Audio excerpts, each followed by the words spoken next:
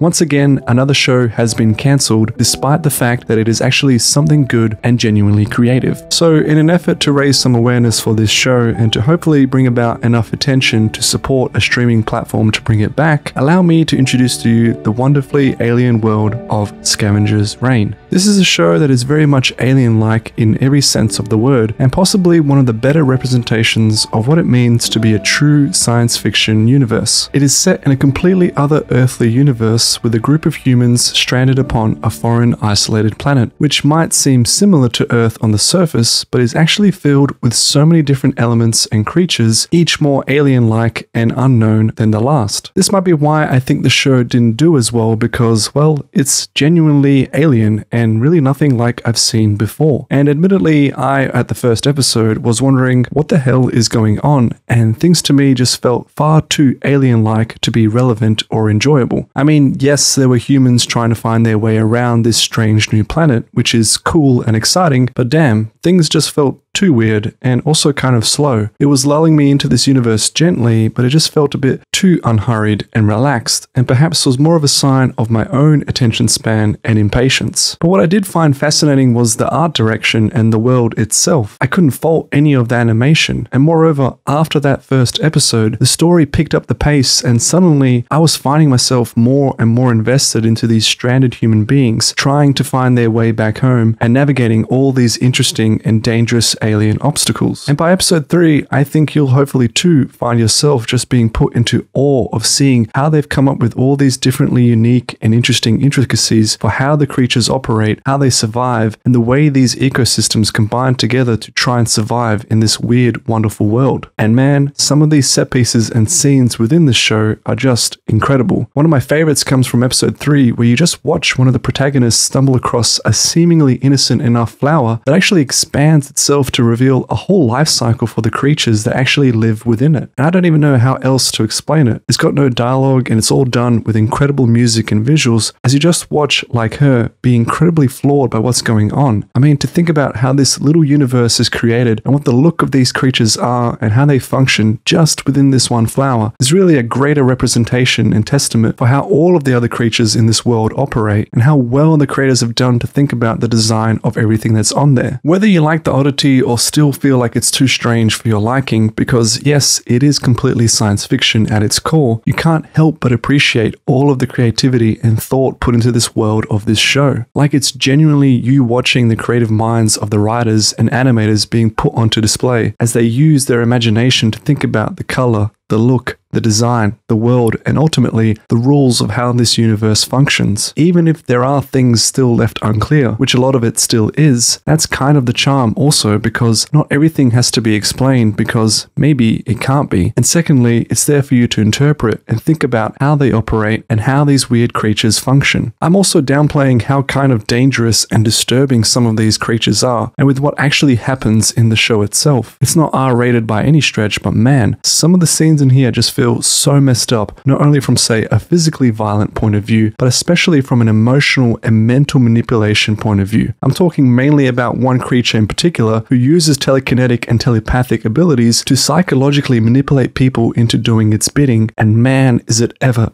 so messed up. But there's also some really other interesting characters that hunt in horrendously brutal ways, and some others that seem to touch upon deeper philosophical questions where they try and bridge the gaps between what makes things sentient and what does it mean to be human or to feel pain or even have emotions. It's really a handful of crazy things being blended into one, but at the same time, it touches upon those very humanistic elements and relatable themes such as sentience, consciousness, the exploration of the unknown, and what it takes to survive in a strange, unfamiliar world. One of my other favorite elements about the show is how they've split the story into 3 main sub-story lines that collectively are all guided by this one main goal, which is all about getting these stranded human explorers back to their ship so that they can escape from this planet. It sounds kind of dumb and simple, but whenever you actually give your characters a basic goal to accomplish in your story, it's just a great way to tell a story, or at least have a good structure for the story to follow on, which then can be broken up into watching these characters accomplish said goal in different steps and in different parts. So long as it's never being dragged out, this can be a simple but interesting way to build up the stakes throughout the plot, introduce new and creative settings or even characters, and altogether take you on on this adventure journey in a nice, easy way, which can also be further strengthened when you have such scenes being split up with A and B or even C side stories that can be interchanged back and forth to always keep you interested in the overall episode. Whenever things get too boring in one story, you can then switch to the other one and vice versa, in the process always keeping things interesting and fresh. It's the good old meanwhile back at the ranch type of storytelling. Scavengers Reign does all of this so well, and it's one of the few times I've seen 3 sub-stories being blended into one another that genuinely made me interested in all of them equally. I mean, I also do have my favorite one with seeing what happened with Cayman and his creature that was just disturbing and horrifying, but the other 2 stories of Levi and Ozzy and Ursula and Sam were just as interesting in their own regards, with some really messed up scenarios and beautiful set pieces to go along with them. If a show or movie has done a great job of writing a story with some good fundamentals like this, I think it's always worth just pointing it out in an effort to recognize and appreciate the writers for doing so. There's clearly been some care taken to ensure that each episode, despite it being in an unfamiliar world and dealing with very strange situations, nevertheless follows a structure and a way of prose that is still recognizable, relevant, and really engaging to watch. There's a bit of a rhyme and pattern to follow even amongst all of the weird chaos. Which leads me to the ending of the show that, as much as it concludes this season in a fairly satisfying way, with one of the craziest sequences from the whole season altogether, it still feels like a conclusion that has been written as a setup for the future, and that there is still so much more to find out when it comes to what will happen to these characters. I wasn't left annoyed at the ending because there were answers provided, but at the same time, it just felt like things hadn't really ended, and there was still a lot more story to be told. So hopefully you've been interested by what you've seen in this video to see the show for yourself, and enough so to hopefully raise further interest in the show's future altogether, to perhaps even recommend it to other people that you know, so that eventually a potential streaming platform who has seen an increased interest in the show will decide to bring it back. Because despite all of the terrible movies and shows and generic pieces of cash grab sequels, reboots, remakes, and whatever else similar to it, there are still some genuine diamonds amongst the rough and some wonderfully talented individuals who are focused on championing new and original works of art such as this, and I for one would love to see more of these being produced in the future. Scavengers Reign sets the example and standard for why modern animation, and indeed any kind of show, should still aspire to, and I hope that it continues to tell its weirdly wonderful, fascinating story